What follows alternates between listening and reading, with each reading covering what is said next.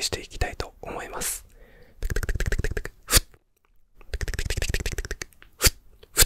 これでね、あなたのネガティブをね、いくつか取り除いていこうと思います。またね、ちゃんと今本当に大変な、時を過ごしている皆さんに向けた動画もまた撮影するので、それはもう少しお待ちください。そしてですね、ちょっと新しいユニフォームが届いたので、ちょっとそれだけ見てほしいんです。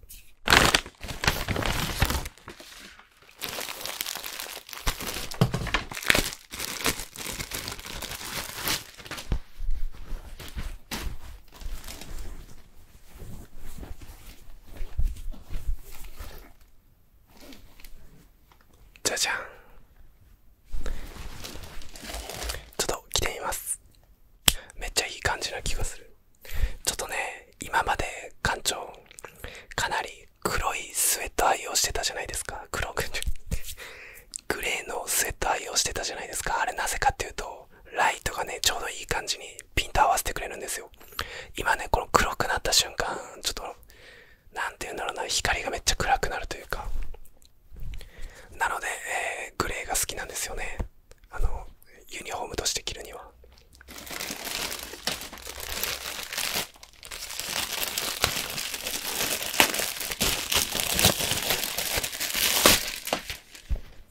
じゃあちょっともう一つ着ますね。これまたインスタにでも載せときますわ。いい感じ。あとね、もう時期外れですけど、スウェットがあと2つ届くので、これもまた見せたいと思います。皆さんもね、ぜひ購入して街中で館長と会ってください。よろしくお願いします。ああ、結構ええかもしれん、マジで。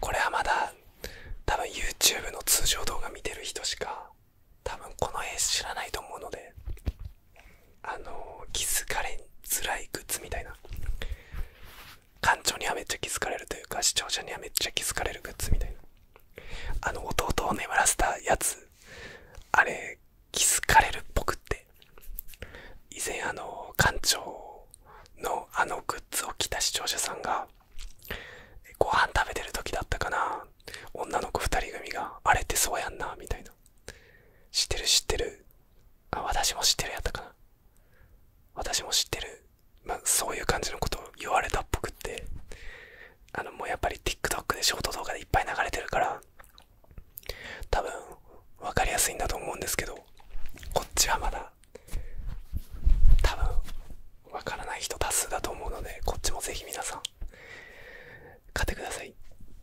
じゃあ、本編に入っていきます。今夜のネガティブは館長にお任せください。Let's